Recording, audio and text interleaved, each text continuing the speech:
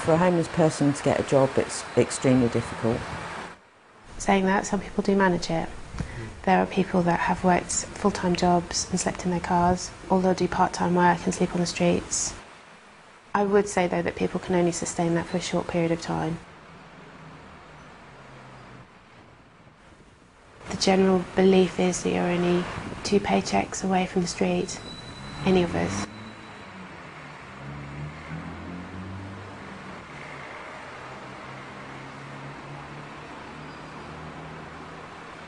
Every individual has their own story and their own reasons. They should look deeper within the person, not on the outside.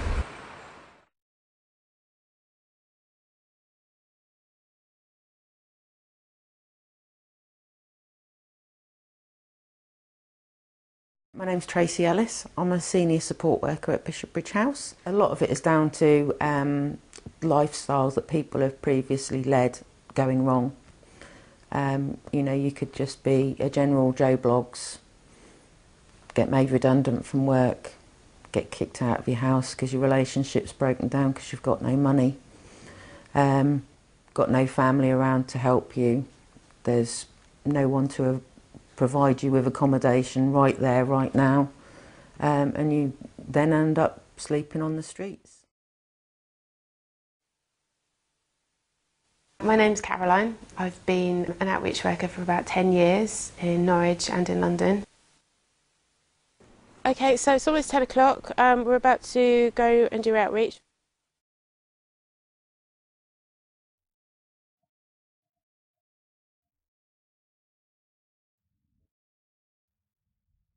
The difficulty with deciding whether someone is homeless or a rough sleeper is that you could move from one place to another and be homeless, but until you're sleeping on the streets, then you're a rough sleeper.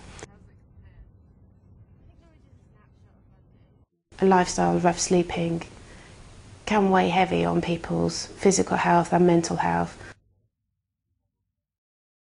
Nickname's Wolf, age is 31. I have been rough sleeping for 16 years on and off. Michael Reed. My date of birth 15/9/61. I've been to a fair few cities. I had a flat in Trafalgar Street. I lost that when I got depressed and I was cutting myself up. My name is Jade. I'm 18 years old and I've lived in Norwich all of my life. When I was rough sleeping, I stayed in a variety of places, including Chapelfield Gardens, Eagle Park, because it was very private. It doesn't matter where you go if you're homeless, you know. You can live in London, you can live here, you can live in Essex, Surrey. It doesn't matter where you go, it's down to you. When I was a kid, I used to run away from my father. I was sexually harassed by my stepdad, and my mum was mentally abusive. So you sort of like go through like your early teenagers years, not even teen, like 12 and like stuff, and just think this is okay. This is what normal families do, right? So, like packed up a small rucksack and headed out round to friends, stayed there for a few nights, then hopped to another friend's, and then it came to the first night I had to sleep rough. Because it's in the doorway, there's only one way in, so there's only one way I need to keep an eye out when I'm asleep. When a drunk kicked me in the face when I was asleep and I lost a tooth or two and split my lip. You just kind of think after you've been on the streets for a while, you just think it's like a picture that you've just stepped into, and you know that you just don't belong there. It's always going to be hard, no matter where you go. Sometimes when you're homeless, you think to yourself it's too cold, you just want bed for the night. Unfortunately, you get yourself arrested.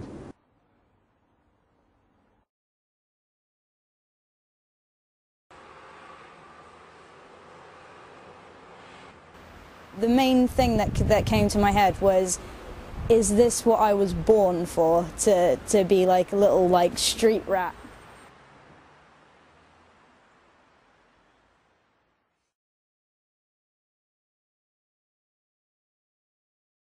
This is one place that we would normally come to. It's quite dark, it's well covered. Alcohol and substance misuse is sometimes common with rough sleepers. I suppose a stereotypical rough sleeper would be seen as a heavy drinker or a heavy drug user.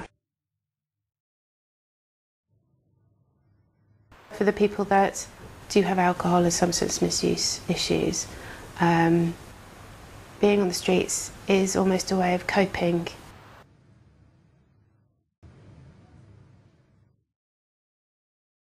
I've been on gas for 16 years.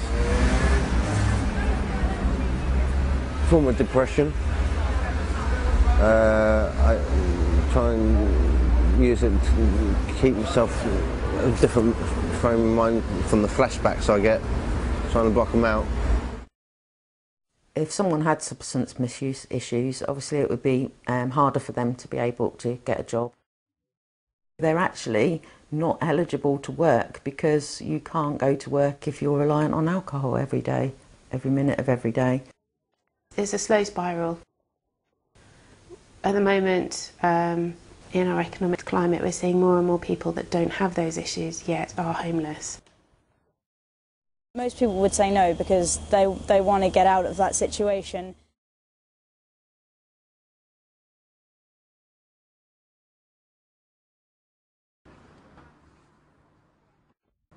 Well, it didn't come near up to me. It's when you wake up in the night or very early in the morning, you know, when you're freezing cold. You know, it's like that all the time, it's like that now. Right? I was sleeping rough in -8. I don't know why people target rough sleepers. Probably because they think they're all on drugs and they know you're a bit of scum and all the rest of it. But you can be a bit of scum and on drugs living in a house, can't you? So what's the difference?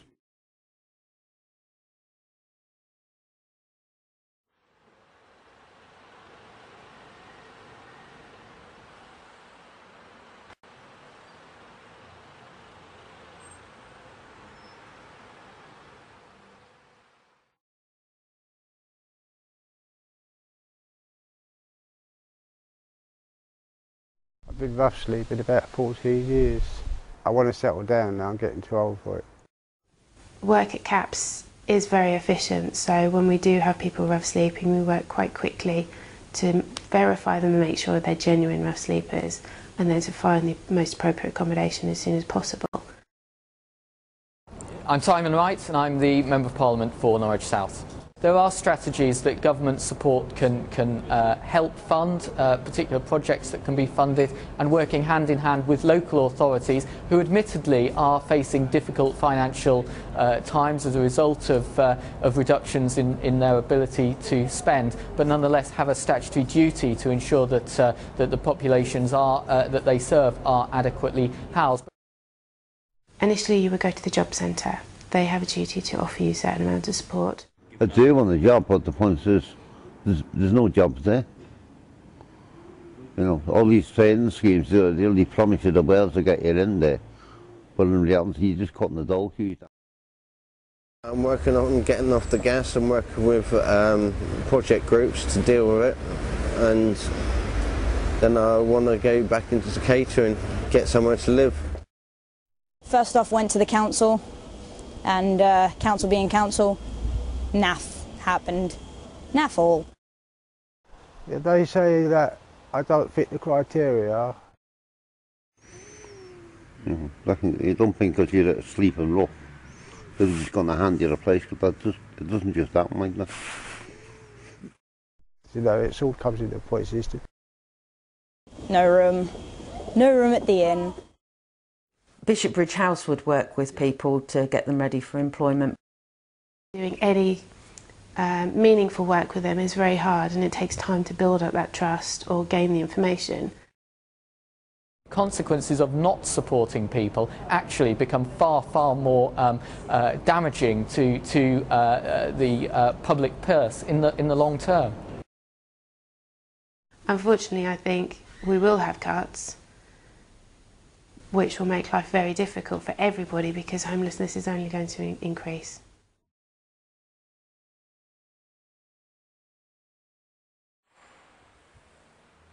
And just living life by every day, because what else can you do? Yeah.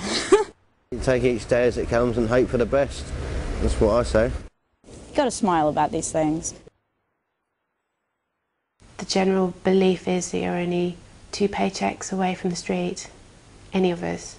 And a lot of people don't have savings these days. They don't have family they can rely on. So if, as any of us could be, made redundant or become unwell and can't work, can't pay our rent, it's actually not as hard as it might seem.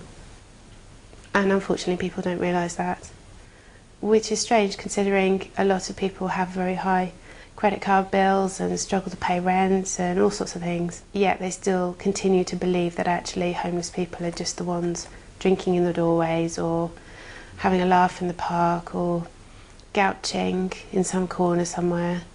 And I think they might need to open their eyes a bit more to actually see the world around them.